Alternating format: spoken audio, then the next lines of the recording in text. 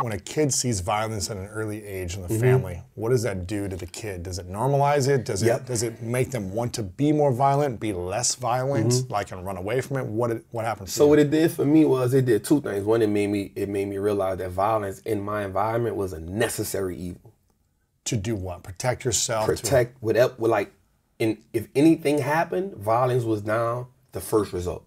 No matter what that violence looked like, whether it was fighting, whether it was shooting, whether it was like, okay, if someone can shoot my mother, wow, then they can shoot me. So now I'm automatically in protect mode.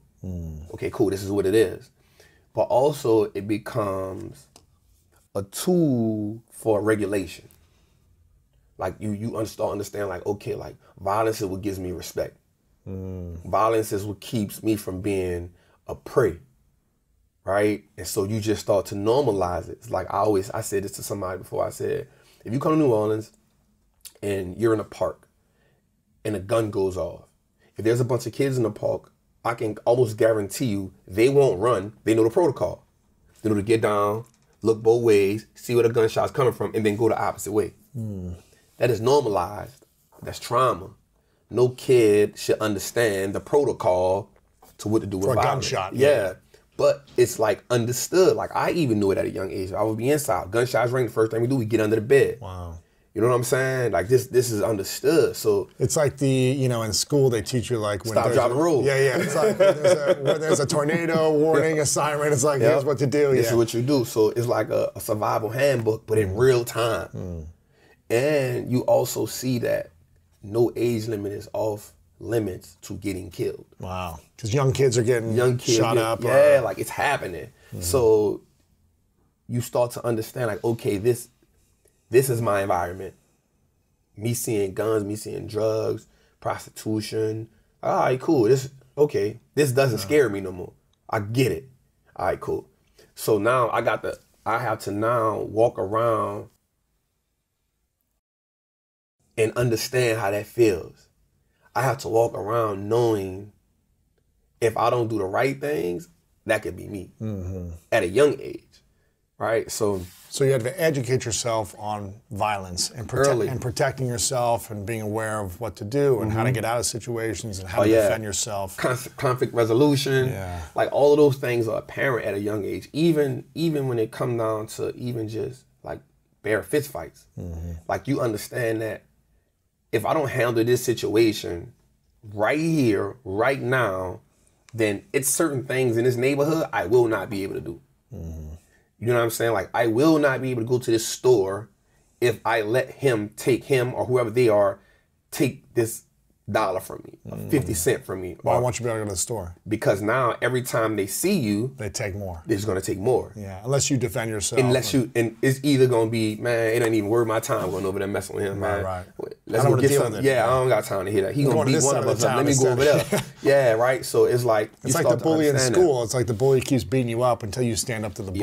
Yep. And then the thing about the bully is the bully never really wants a tough fight. No.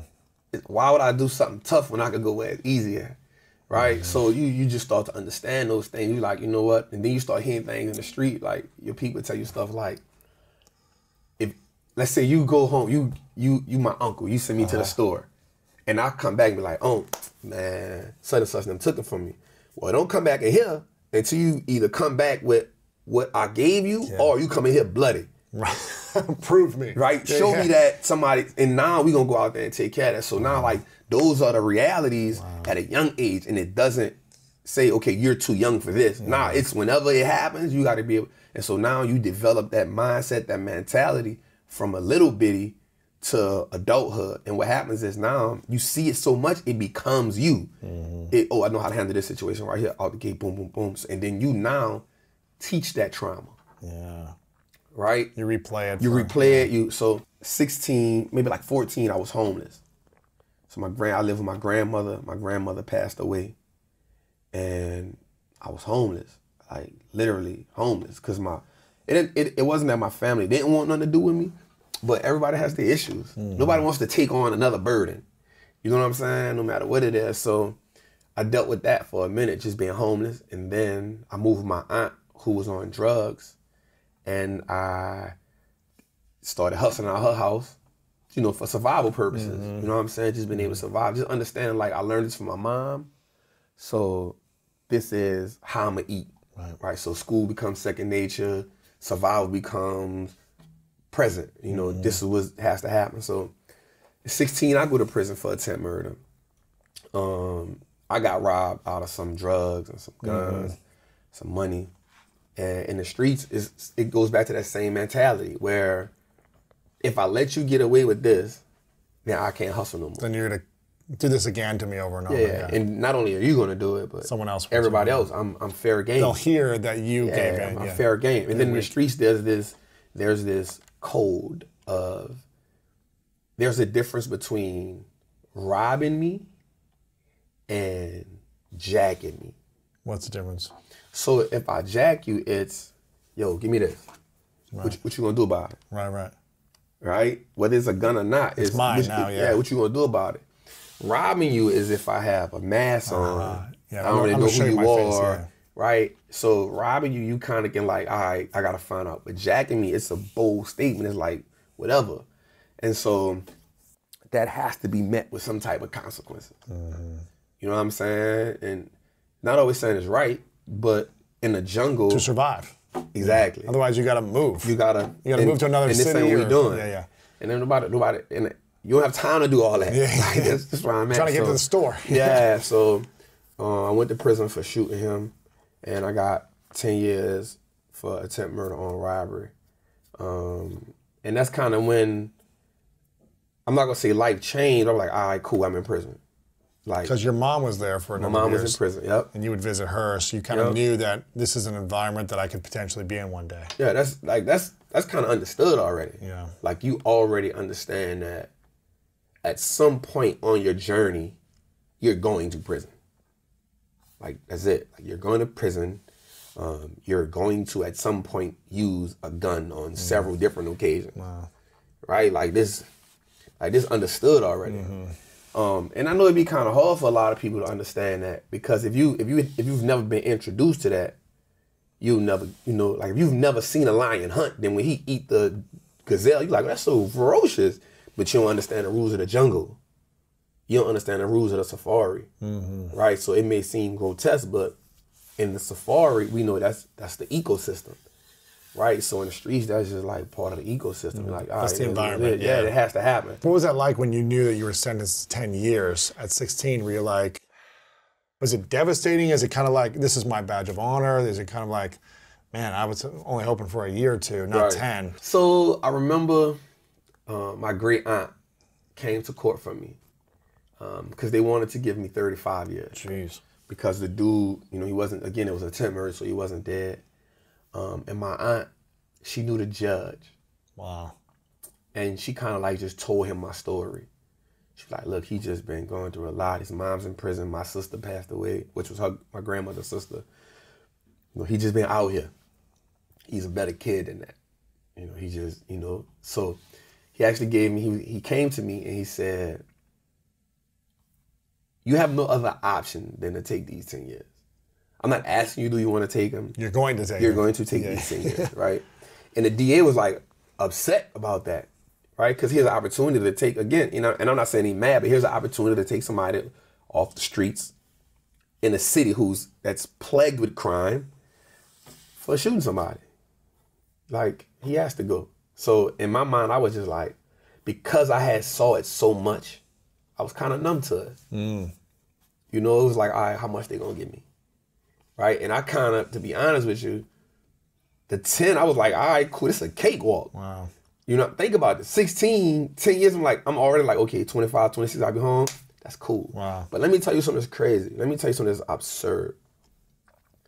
In prison, you will hear people say, oh, I could do another 5, 10 years. Oh my gosh. Yeah, I was that person.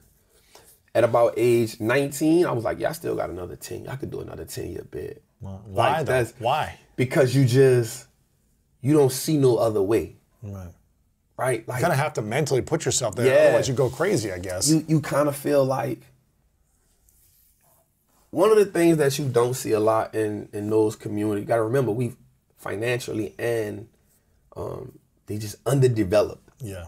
Education, education, financial literacy. We underdeveloped coming up in that. Everybody you see is in survival mode. Nobody is thriving but the drug dealers, the rappers, and the people that play sports. Yeah, that's it.